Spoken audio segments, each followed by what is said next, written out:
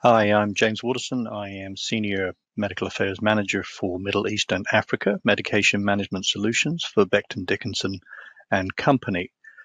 The journal I review for most commonly is JMIR Human Factors, and I've also submitted papers myself to the same journal and to Artificial Intelligence, JMIR.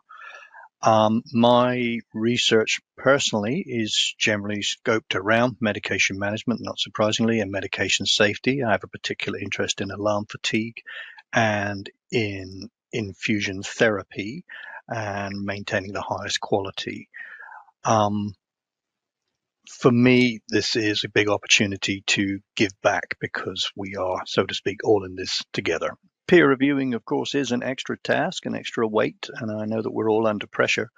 But for me, I get the opportunity to see some amazing work from all over the globe when I peer review. I also feel that if it's undertaken in the right way, we're a constructive part of the process. Nobody wants to just be negative about reviews.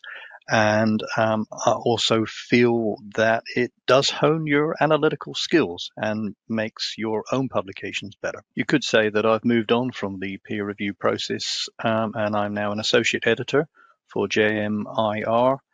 And I think that is, again, good professionally, but it's also the fact that I feel that I can help with that process with selecting the right kind of peer reviewers who are both going to have a real appetite and an interest in the subject, but also be able to keep the process going. Because although there may be many issues with the peer review process, I think it is the best system that we have for ensuring honesty in research and the highest quality.